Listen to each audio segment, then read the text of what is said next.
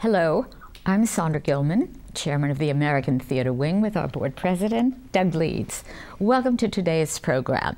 For a stage performance, you need actors, a play, and an audience. And you need one person whose artistic vision brings it all together, the director.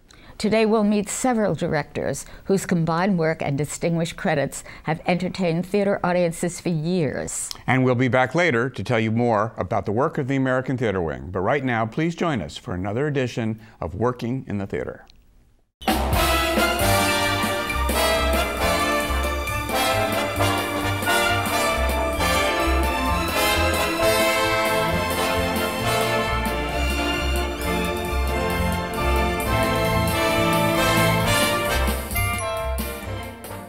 The play begins with the word of the playwright. The production begins with the director. Hello, I'm Howard Sherman, Executive Director of the American Theater Wing, and joining us today are three directors whose talents have thrilled audiences across the country. Anne Bogart, Scott Ellis, and Daniel Sullivan. Welcome.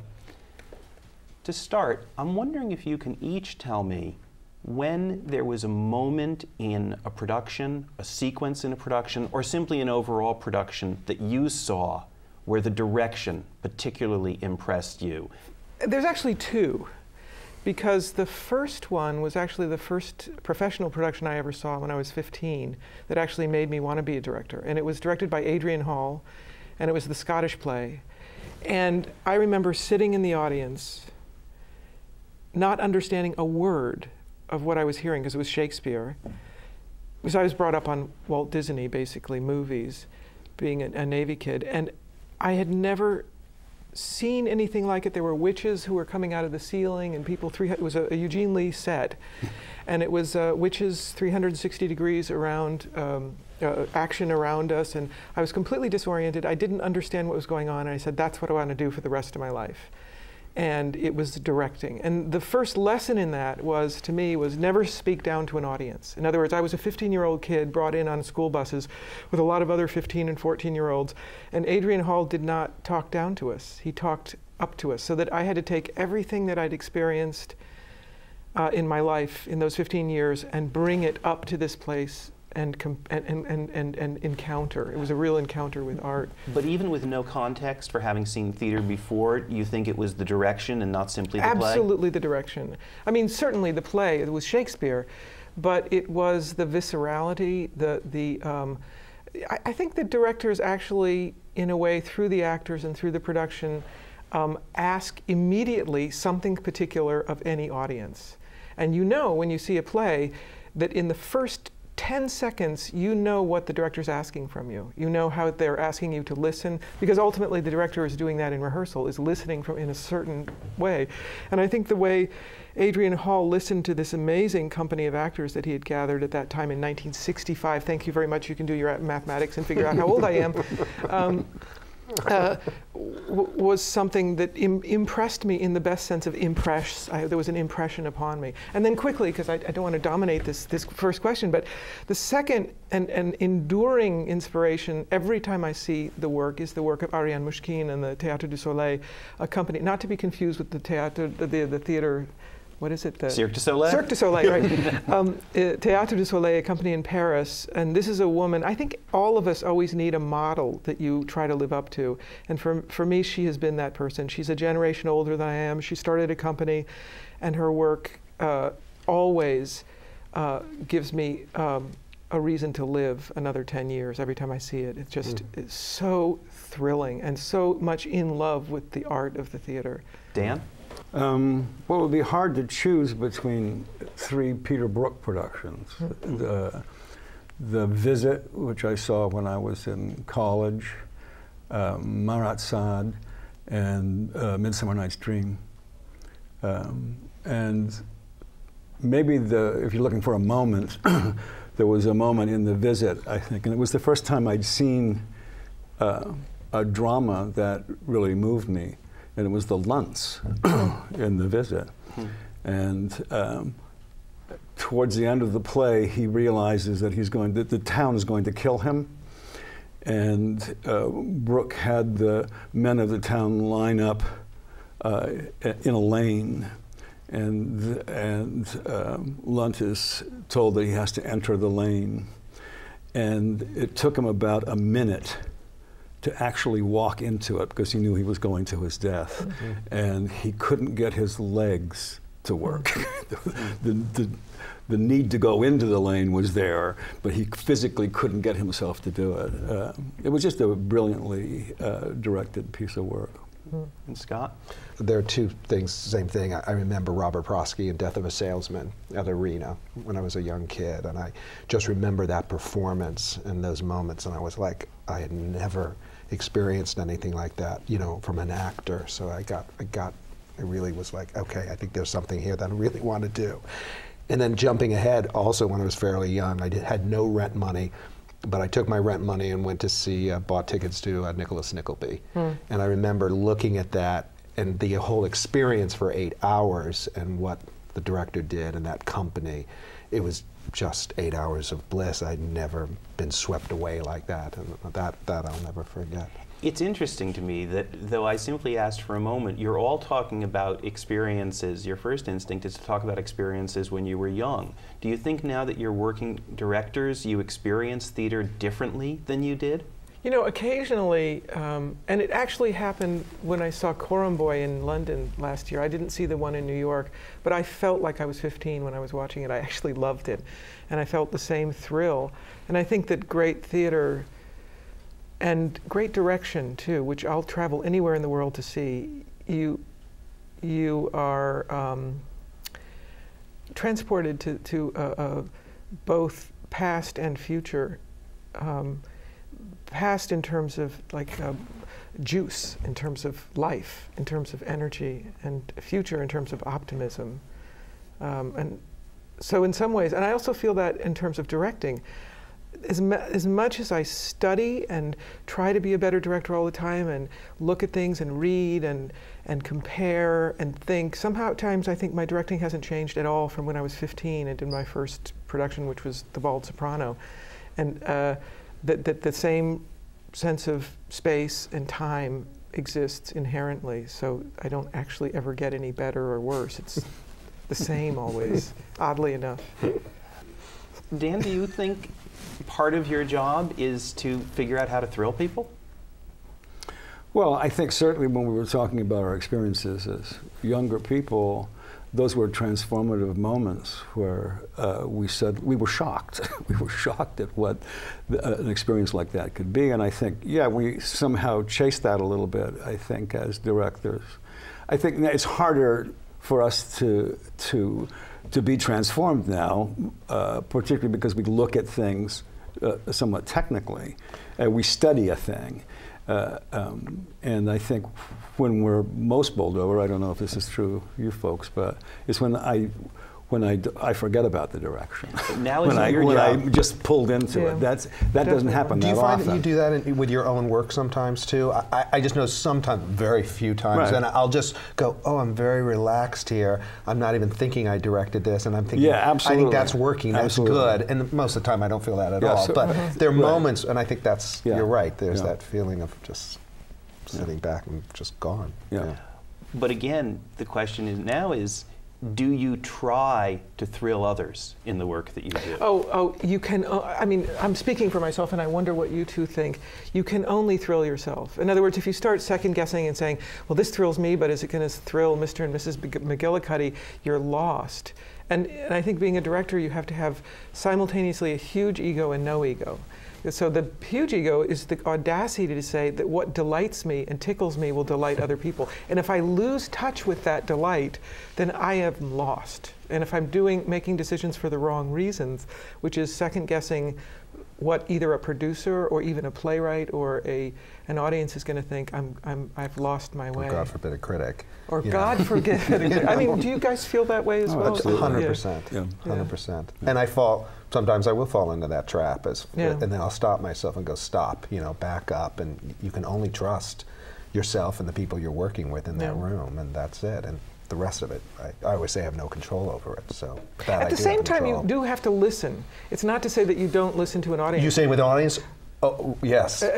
Because absolutely, and that's painful. Don't you find that when you actually have a first audience, that it's not like you actually have to start listening to the audience?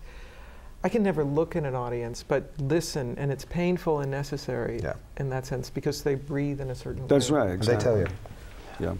You listen to audiences, the collaborators that you have on productions. Do you listen to them? Did they talk to you about what they think your work is? Say the designers, certainly the playwrights. What's that communication?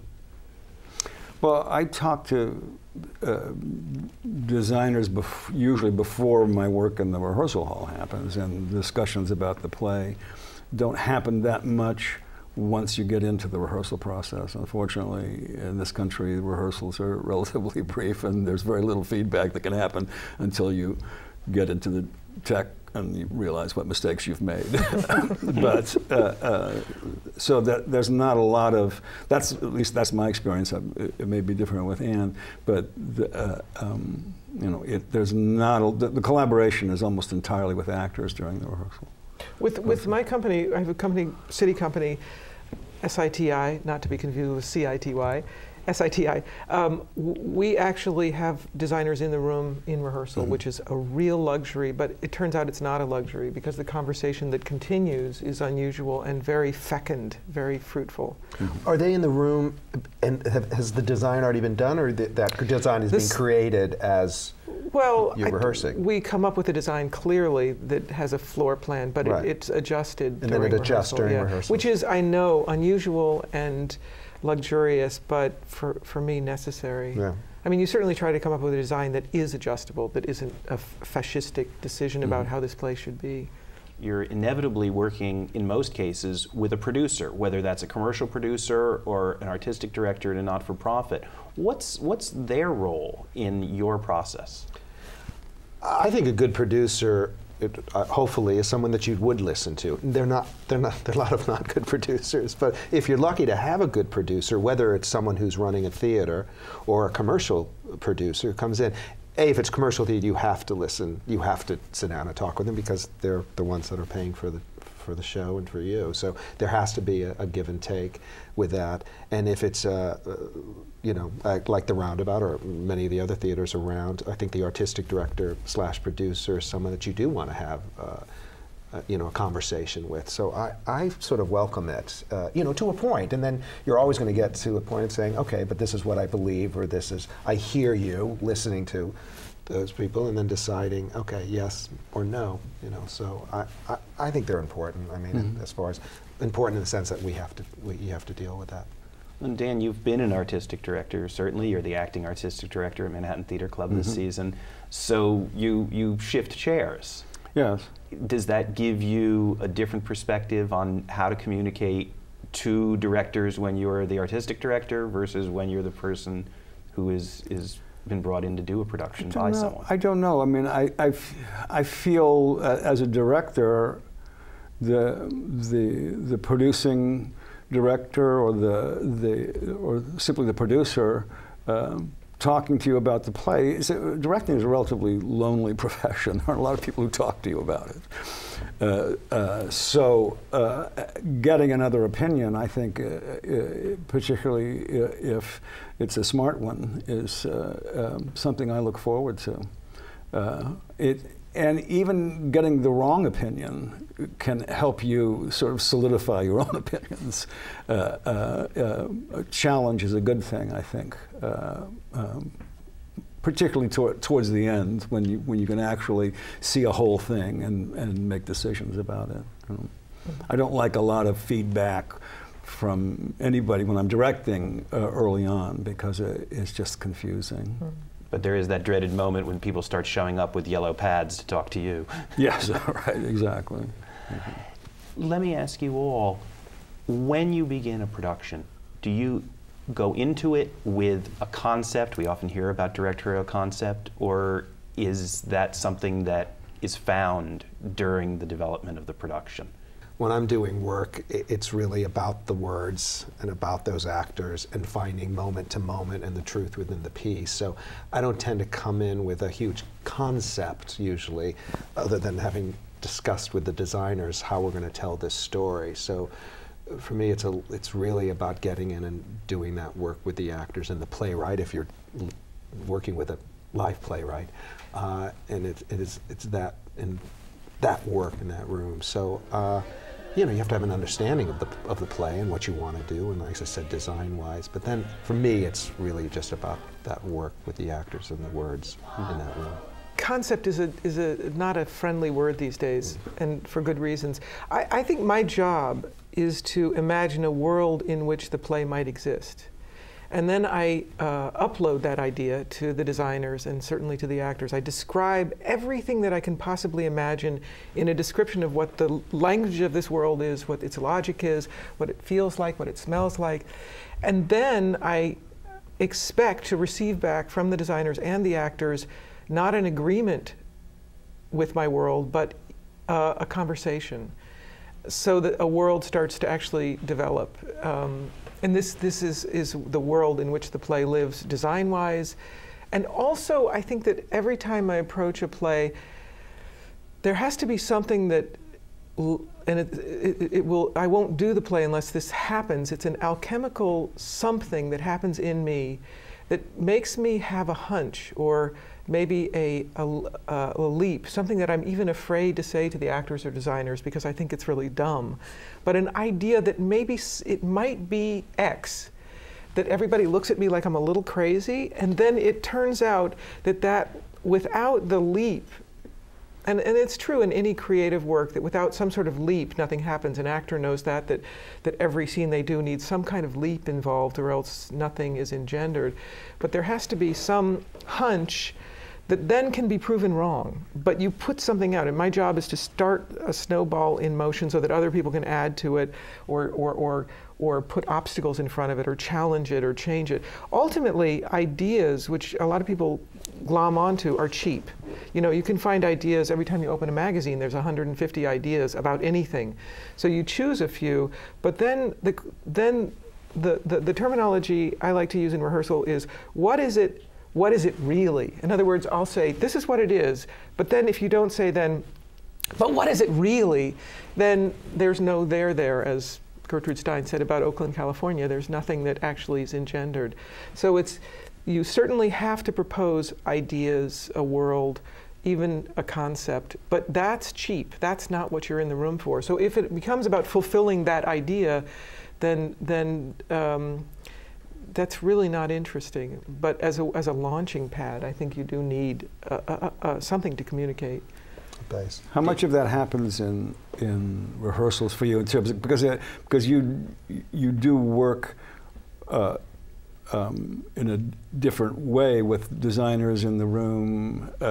So does the idea or the ideas, do they evolve during a rehearsal? They certainly evolve, but I spend a great deal of time first just in the pressure cooker of my own imagination and digressions. You know, sleeping sometimes or napping while I'm researching something will lead in directions. And if I haven't done that work, I haven't earned the right to walk in the room. I can't just walk into a room and say, let's collaborate. Yeah, sure. I mean, my work is exceedingly collaborative, and I use everybody in the room, and I am interested in all their opinions all the time, and I have a makeup in me that doesn't mind that. You know, I like to hear too many opinions, because ultimately, if I get really mad, I know they're right. And if I don't feel anything, I know they're wrong. So I sort of think of my body as a barometer. And if I get upset, then I know I have to listen to whoever just said something. Right. That's so great. it's really annoying, isn't it? Yeah. But if I haven't spent that time of sort of deep study and research, then I have not done my job. And I don't have the right to actually start. So that collaboration, yeah. Dan, there was an article in which you talked about a conversation with the director who wanted to know how you were approaching a show, and you said, I just go in and start working. And you said the director seemed disappointed because he wanted to know what you were going to do to it. Right. And you commented that sometimes when you go into production, you have something, I believe you actually used the word perverted in mind. And those seem to me to be very different approaches. So first, well, I think that, go back to what Anne was saying when she said the idea concept. That word is a kind of a facile word, I think, and that's what I was talking about in terms of what you do to the play. It's like wreaking of violence upon a play, and I don't particularly like. I want to understand and completely respect the text and work from there. I don't want to impose to begin with. I want the text to tell me what to do as opposed to me telling the text what it is. So that's the way I approach a play, any play. I think the idea, well, I think we all respond to, we shiver at the word concept, is there's a way of approaching a play that if you decide what it is before you do it, then you have made the play smaller than you. And you actually want the play to be bigger than anything you can imagine. I'm sure we agree on that. And the minute you say, it happens inside of this parameter, you know, it's reducing so that the audience is guessing, doing a guessing game rather than encountering a play in its largesse. And you should approach a play, I think, as a canvas that's much bigger than you, not something that you can control. It's funny, I always think of it as it's just removing those blinders. You have that sense, and then you got to remove that because there's all this other stuff over here. And sometimes you think, oh no, I know that, and I feel comfortable because I'm going in with that confidence. But the fact is, it's not going to help you. You've got to go in, lose it, and see what else is out there. It's the difference between I want to understand this and I want to fix this. How do you foster collaboration when you're working on a show? Again, with your creative team, with your actors, are there things that you have to do to foster good collaboration? I mean, I think I think collaboration is the most important thing, bar none. That's it, as far as I'm concerned. I think from a director's point of view, is creating that atmosphere in a rehearsal room where there's safety, where it's safe to fall, where it's safe to ask questions, I always say, hey, listen, I don't know this for a fact here. I'm just thinking maybe this. Let's try this. If it doesn't work, we're going to try something else. So I think setting up that environment, and for me, it's got to be a joyful environment. I don't care what play you're working on. It's got to be joyful in the sense of the exploration and the collaboration. And I think it's the director's job to create that atmosphere, to be able to do that. So absolutely, collaboration is, for me, the most important thing. And it starts with the design team when you first sit, or the playwright when you're sitting down, but absolutely, most important.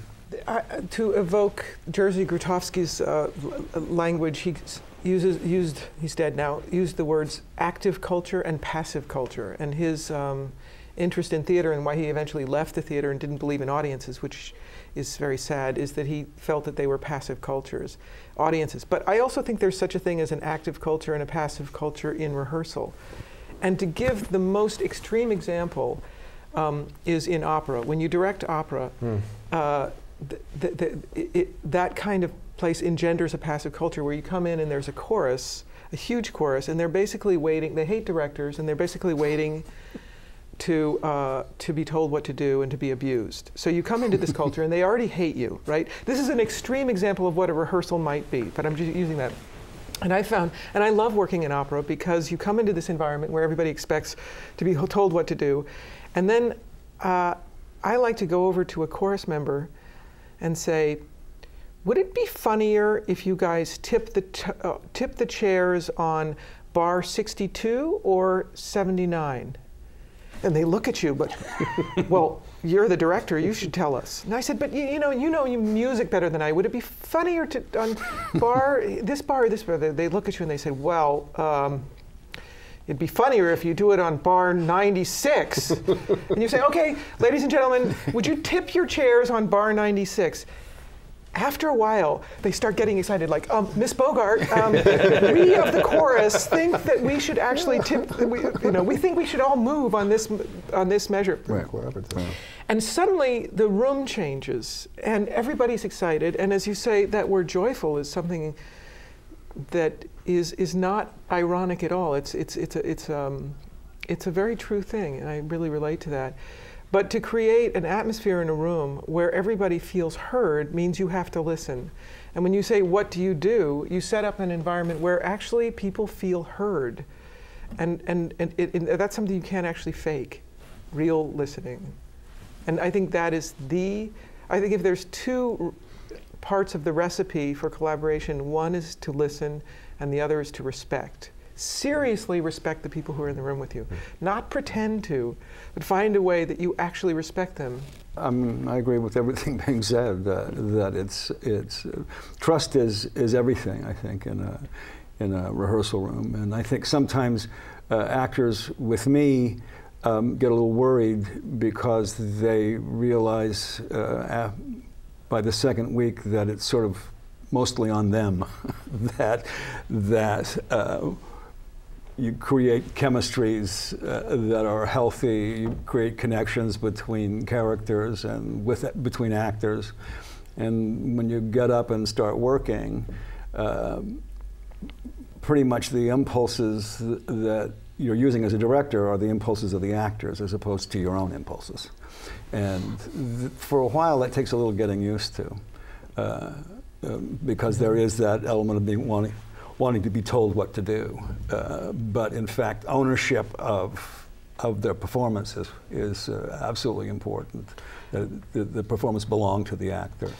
It's interesting, and we're saying that the listening, I say, well, I'd be like crazy if I didn't listen to an actor, you know, an opinion or feeling.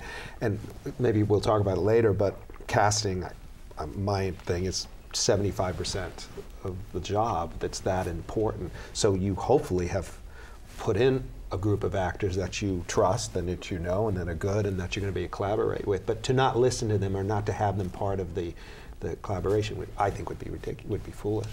In listening to the approach in the rehearsal room, I can't help but wonder, can directing be taught, or is directing something that is simply learned?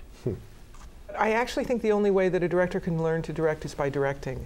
I actually think that assisting is death to a director because they are basically wasting their time comparing their impulses. You might disagree with me, and it's true. After I've said this many times, I've also thought that two of the best assistants I ever had are also incredible directors, Tina Landau and Diane Paulus. They went on to direct. Yes. They were amazing assistants, and so that's not always true that it's death. But in the program that I run at Columbia, in the first year, the 6 directors have to direct 2 fully staged productions under 30 minutes a week. Yes, a week.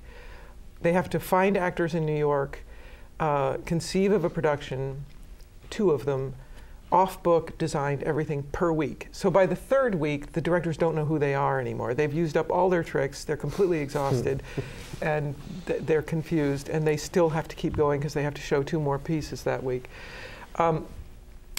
In the 2nd year, they have a whole semester to do 2 plays, and then 3rd year, they do a thesis production. The idea being that the only thing you have as a director is your intuition. So you actually have to break down all of your resistances to that intuition. So it's a little bit like boot camp, I would say, to get in touch with how you work genuinely in the moment, in rehearsal. Yeah. So I don't think you can teach it, but you can create a place where people have to do it enough that they finally learn something. Now, Dan and Scott, you both came out of acting, and from that first experience at Trinity Rep, just went right on that directing track. But so how did you become directors? I was an actor, and I was in a show called The Rink, Andrew Nebb's The Rink, and I approached John and Fred about directing a show, Flora the Red Menace, their first show, and they literally looked at me and said, "Have you ever directed?" And I went, "No." And they said, "Okay, we'll give it a try." And it was something that I'd wanted to do. So I have had no training experience. I do feel my work as an actor and the training I got as an actor was immensely helpful to go in as a director, because I do, no matter what, I understand how to talk with an actor because I've been on the other side. So once you've been there, I think you have at least you know, a language. And Dan, you teach, but you did start as an actor? As a director, I won't say anything to an actor that I wouldn't want said to myself as an actor. And I didn't like a lot of things said to me as an actor, so I'm fairly concise. But I do think that assisting, I think, is actually a good thing. Not necessarily, you don't necessarily learn directing from watching another director direct, but you do manage to learn about making relationships, about how you relate to actors, and virtually all the other elements of directing.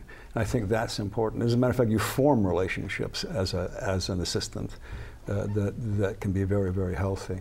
We also, the idea of, we're talking about just being in a room and directing in a room, but the reality is it gives everyone, the assistants, an opportunity to see it's also a much larger picture that you have to deal with, whether it's an artistic director or a producer or the designers or what, and it's learning that whole process and not just about what goes on in a room, which truthfully it's going to be different for every director. All three of us probably work differently in some ways, but also alike, hopefully. But I also think that, you know, when you were talking earlier about this idea that you carry with you and at a certain point you may say it, you don't, that's about timing, and that's one thing I think that you can learn as an assistant, is that very often I can tell assistants are looking at me like, why don't you say something? You know, that's not working, you should say something.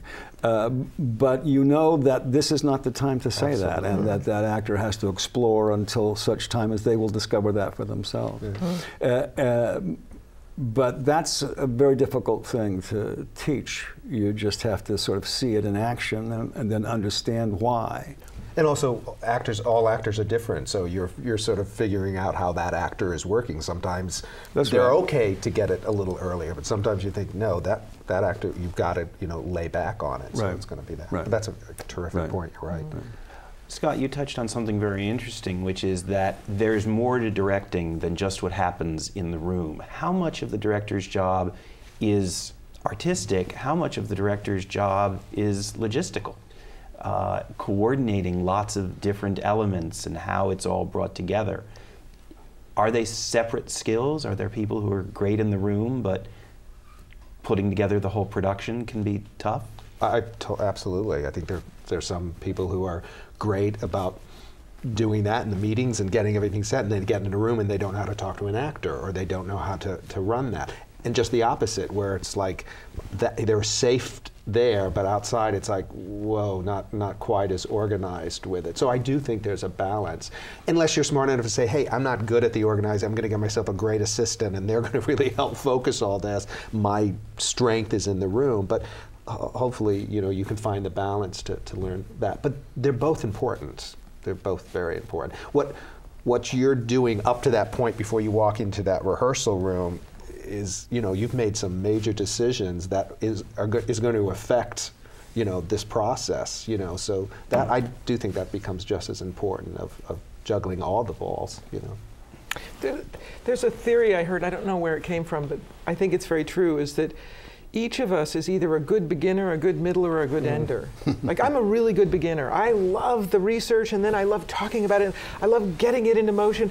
But when it comes around to tech, I'm like thinking about another project. Wow. You know, and there are other people. I mentioned Tina Landau earlier, who's a director I think is fantastic. She's a lousy beginner. She's a great ender. I mean, she's fantastic in previews, and will keep fixing and fixing where I've completely lost interest. So the trick is, going back to Scott's point, is to find people you work with, whether they're managers or whoever, or actors or whoever, who actually do what you don't do so well. You know, because you never can do all of it anyway. Absolutely. You can't be a great organizer and a great presence in rehearsal and a great PR, you know, all that stuff. Yeah. So I tend to work with actors who are really good enders. They get obsessive at the end, and they keep working when I've lost interest and I'm really thinking about another play. And I find it's my job to think about another play. And with the work at the company, they know that. They know that I'm supposed to be thinking 2 shows ahead of time, in a way. Right. So I'll walk into tech with books on another play, and they're going, Anne, pay attention. Are you a good beginner, good ender? What are you two? So I love the research. I love all that. But I'm jumping. Yeah, I think I'm good at all of it. No, I don't. I think I'm okay at all of it. But see, I love the tech. That, to me, I can't wait to get into. I mean, I love the rehearsal process too. I love that, you know. But I love when you start putting it all together. That, to me, is sort of thrilling, and it's hard for me to pull away from that and to leave that process, because that to me is where I get excited about that. So, you know, I actually heard a story about Dan from somebody, I won't tell you who, but who said that you will say to an actor in previews, don't let him laugh here, don't let him laugh here, you'll get a bigger laugh here. Yeah. I so admire that. I think about it all the time. See, you're in my mind all the time. And I wish I could do that. You know, I was last night in the theater, we had a dress rehearsal, and I was watching, and I was thinking, I wish I could do that. I wish I could know, don't let the audience laugh here, don't let them laugh here, you get a bigger one here. Yeah. Do you know what I'm talking about? Yes, I do. Yeah. Absolutely. And I don't know where you get that ability, but I wish I had it. I don't know. But I think that's just sort of a comic instinct more than anything else. It's you know, it's just it's probably cheap. It's not cheap. No, I was, Great vaudeville is built on that. You know, I mean, really, it's you're not working cheap with at all. Mary Louise Parker now, and I once said to her in a rehearsal, I said, I think there's a moment here. And she said, oh, I hate moments.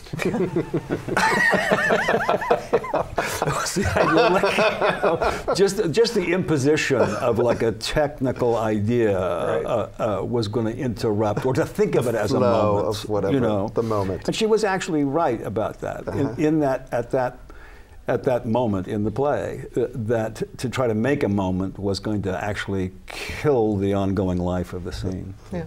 You know. I'm wondering if your process is different when you're working with a long-established playwright, or if you're working with someone who's fairly new. Do you have to approach your job differently?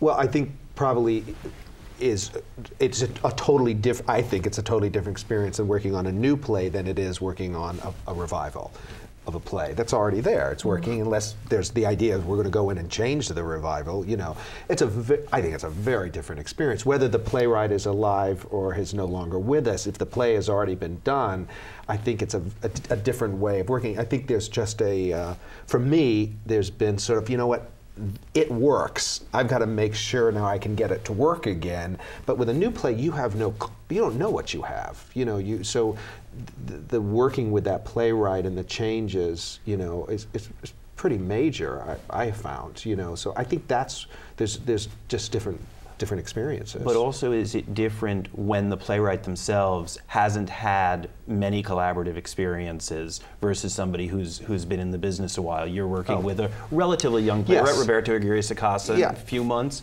Sarah Ruhl, of course, has had great success, but still earlier in her career. Is it different, or do you accord them the exact same process that you would if you're working with somebody who's been in it for 20 or 30 years? I have found, well, it's different for every writer. Roberto so far has been remarkable. You know, Douglas Cartabino, although he had done stuff more than Roberto has, I think the process was great, and you know, was able to change and move. Honestly, I just think it's individually, at least I've had the experience, is everyone is different, so that the collaboration is a little different. Yeah, I don't think it's a matter of how old or young or old they are. I mean, I think Sarah is obsessed with every detail, with the color of a dress, you know, with every, and she's constantly rewriting, and she watches very closely and listens closely, as opposed to Chuck Me. Granted, he's much older, but I think he was the same way when he was young. When I work with him, he lets me do anything and wants to be surprised and wants to see things he never dreamt of. But I don't think it's a matter of age. I think it's proclivity and their nature, I think, as playwrights. So the issue of a revival of a work versus a new play, then how much of your process is dealing with the fact that you now have a fixed script, you can't just go back to the playwright and say, let's change this, versus something where you can have an effect on the script. Obviously, working on a Pinter play like The Homecoming, that's a long-established script. Do you have to approach it differently, or is it essentially the same? For me, it's the same. It's all new to me, you know. So whether it's an old play or a new play, it doesn't. And you know, it's not a matter of going to a playwright and asking them to fix something. Certainly, you know, certainly that occasionally happens, but that's not the motor when you're doing a new play. You're doing the play, and occasionally there'll be a glitch. But I approach every play the same way. But yeah. because you've done so many new and revivals also, I mean, would you say that the process is different in the sense that you're putting up a new play and all of a sudden, you know, once you get it up, something's not working yet, or there's a scene that it's not, so you've got to rewrite it. Absolutely. Where with the Homecoming, you're absolutely right, it's all new to us no matter what we're doing, but the play works, so we're not, the second act doesn't have to be re-looked at. And in some cases you're asking yourself, why did it work? You know, or in some cases you're either measuring yourself or being measured against some production, some benchmark production of that play also, that you're either sort of chafing against or trying to change the nature of this particular production as it compares to some other production. That's not necessarily a healthy way to work, but that does happen. I have a slightly different approach to especially classic work, or and I think it's because I'm interested in sociology and history a lot, is I think that plays, the more baggage a play brings with them, in a way the more interesting that baggage is to me. In other words, what does an actor who's playing Stanley Kowalski do with Marlon Brando, you know? Because an audience brings with them certain expectations. So it's almost, and this is not, I'm not suggesting this is a way to work, but I naturally gravitate towards finding out all of the baggage that a play brings with it. All of the productions that have ever been done, I like to research. I like to find out what was the original energy that was released when the play was done in the first time. So that doing a play is not about reconstructing the look of the first time it was done, but trying to tap into the energy that was released in the world when this play happened, and it was successful because it's still being done to this day. So somehow, what I try to do is ingest all that information.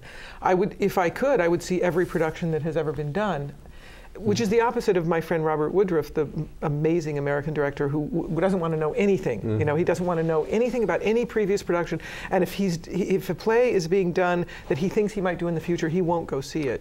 Wow. I have the opposite proclivity. I want to know everything. And then, after I've ingested it all, I follow the notion that Marshall McLuhan stole from IBM, which is information overload equals pattern recognition. You know, that you fill yourself with information, and then something comes out, a way of relating to the play, which I find helpful for me anyway. So I'm interested in the baggage it comes with.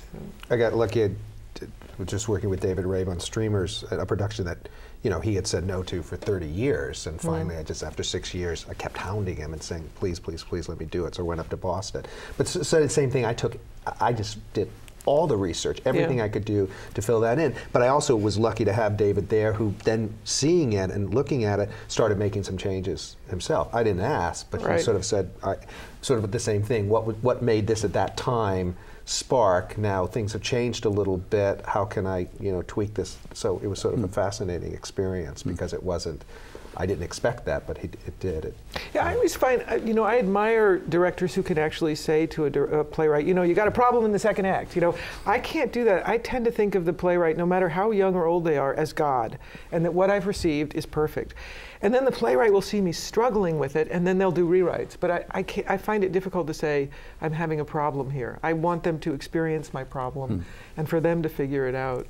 I don't have the problem, but I'm very nice. I'm very nice, but I go, I don't think this is working. Yeah. I think there's something here, we got to look at this. It doesn't seem, I could be wrong, but right now I don't think this is working. But you have that kind of mind. I just don't. Yeah, you know, I love it. I mean, I think writers are God too, so I go in, I love thinking it's perfect and that's it. I think that maybe I'll try that next. No, stick to your, it's working, whatever you're doing. Now, Scott, you just mentioned pursuing David Rabe in order to do a production of Streamers. Yes. I'm very curious as to whether there are plays that you are all aware of that you think, I shouldn't do this or couldn't do this. Are there plays that you're either afraid of or think just are not your style? I, you know, read about 10 plays a week, and I would say, you know, usually there's one of those 10 that you admire, but you don't very often want to do it for one reason or another, whether it's not wanting to spend a couple of months with it, where you think, I would love to see this play, but I don't really think I want to sit around with it for 2 months. And all of that is just purely instinctive. I don't think I could never tell you exactly why, but you just have a hunch that you're not going to really want to spend time with these people. But I wouldn't actually say that there are plays that I'm necessarily frightened of. Plays that I'm frightened of really attract me. I'm frightened of The Homecoming. I'm still frightened of it when I go to see it. But that was one of the reasons that I wanted to pursue it, is to both sort of discover and preserve its mysteries. I worked as a butcher all my life. The chopper and the slab. You know what I mean, the slab? The chopper and the slab to keep my family in luxury. Well, my mother was bedridden, my brothers were all invalids. I had to make money for the leading psychiatrist. I mean, I had to read books.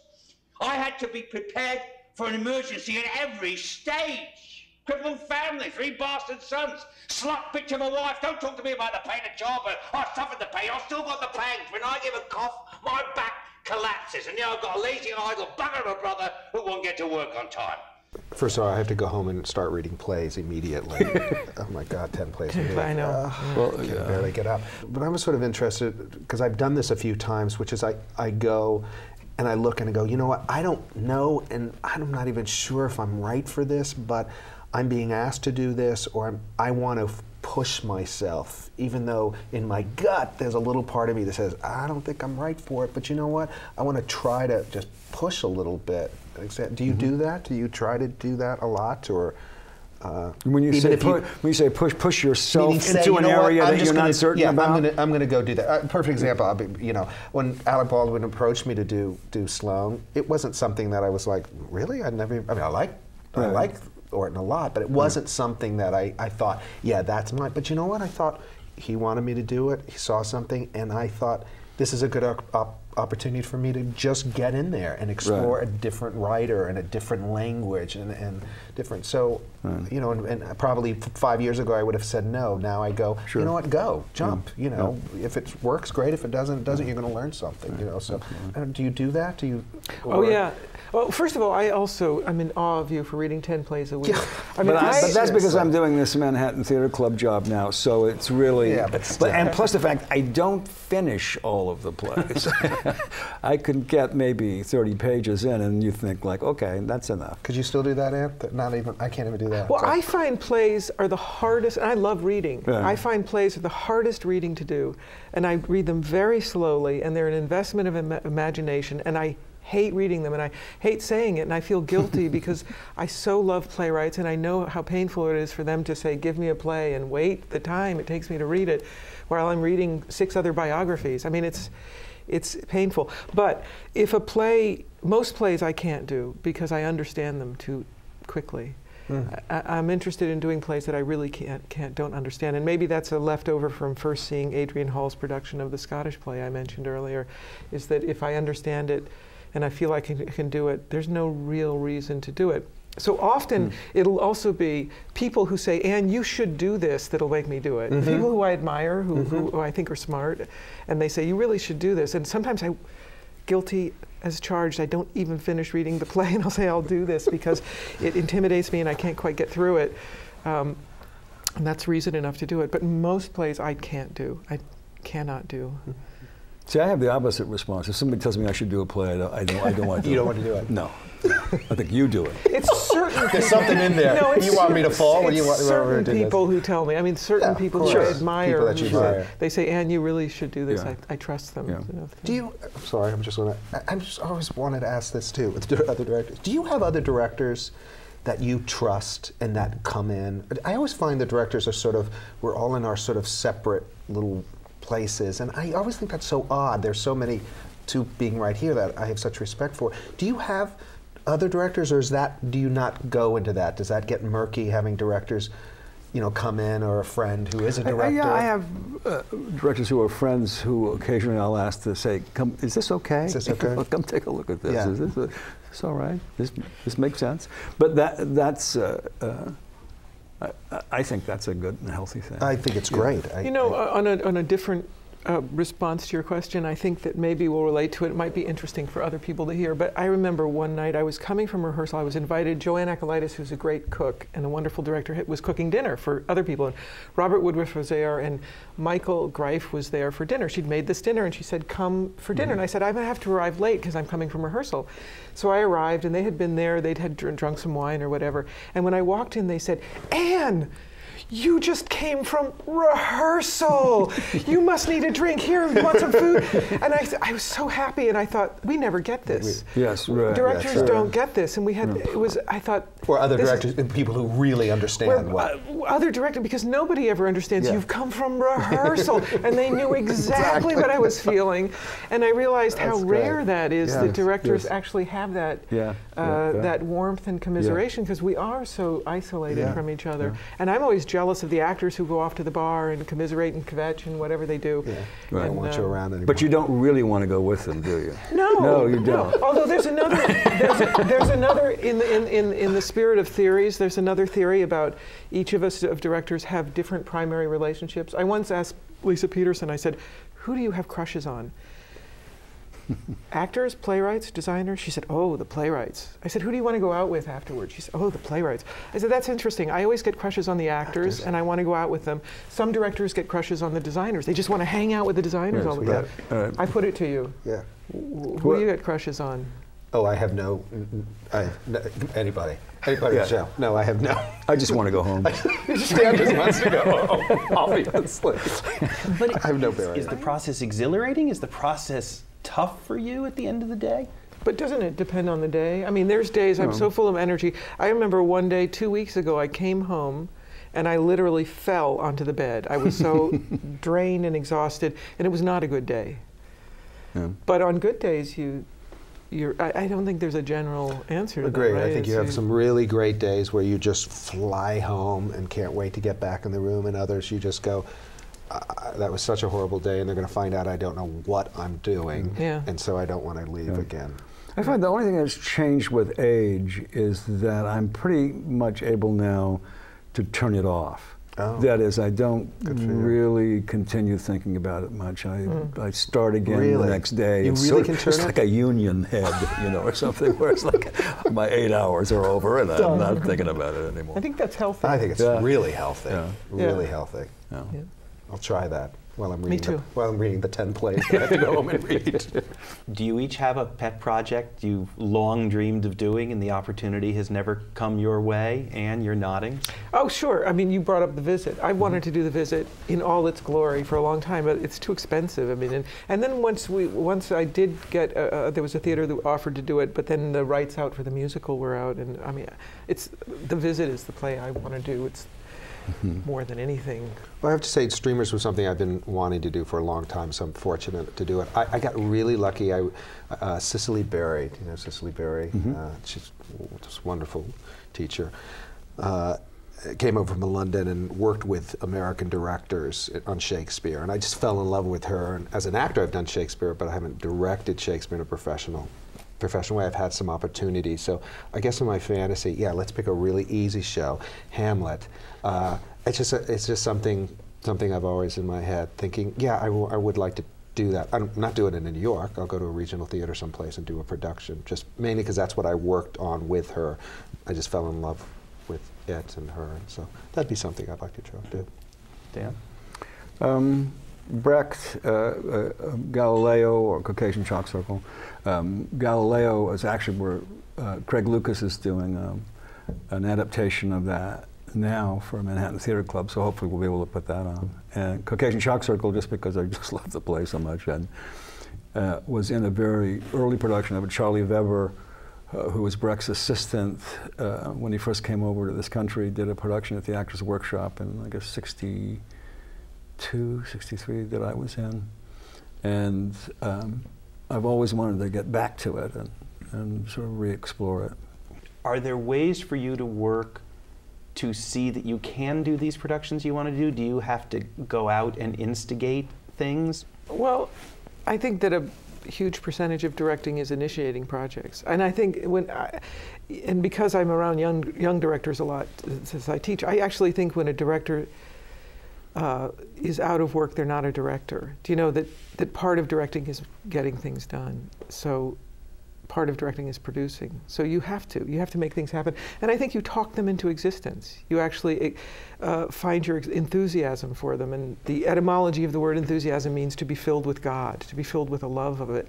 And that enthusiasm and the ability to articulate your enthusiasm finds circumstances for one. And I think it's your job to actually connect and speak. Dan, do you work, I mean, as the acting artistic director of Manhattan Theater Club, did you have the opportunity to say, well, yeah, I'll cover the season, but I want to do this play? Well, I mean, there aren't a lot of institutions coming to you to say, let's do Brecht, come on. There are just not a lot of them out there. So that's something that you definitely have to promote. And then there are just, I mean, there are not a lot of people coming to you to say, let's do Pinter either. You know, I was shocked when Jeffrey Richards suggested The Homecoming, and I thought, wow, yeah, that's quite amazing that you actually want to try to do this. It's not the usual Broadway fare, certainly. Hasn't been tried for a long time. So those, you know, to me, those are sort of spectacular ideas. That in that case is engendered by a producer, not a director. I think that if you get lucky sometimes that people bring you something that you actually can get passionate about or go, oh, that's what I want to do. But I'm just flipping over and I'm thinking, certainly 75% of what I've done is stuff that I've gone after and said, this is what I like to do, or I'd like to try to do this or bring that. So I still feel most of it is finding things that you become passionate about and looking around and saying, can we get this done? And we're going to have to let that be the last word. Thank you all for the great productions that you bring us and for being with us today. And thank you for joining us. These programs are brought to you from the Graduate Center of the City University of New York in partnership with our friends at CUNY TV. On behalf of the American Theater Wing, I'm Howard Sherman, and thanks for joining us for another edition of Working in the Theater. The American Theater Wing has played a vital role in New York's theatrical life for more than 60 years. We stand for excellence and we support education in the theater. Best known for creating the Tony Award, our work reaches beyond Broadway and New York. These seminar programs, which are supported by the Annenberg Foundation and the Dorothy Strelson Foundation, are an unequaled forum for discussions with today's most creative artists. Downstage Center's in-depth interviews are heard on XM satellite radio. Our grant and scholarship programs support New York theater companies and theater students. And since we began, we have given away more than $2.5 million. Our theater intern group helps young people who are just starting in their careers build a professional network. And Springboard NYC is a 2-week boot camp for aspiring actors from colleges across the country. All of the American Theater Wing's educational and media programs are available for free on demand from our website, americantheaterwing.org.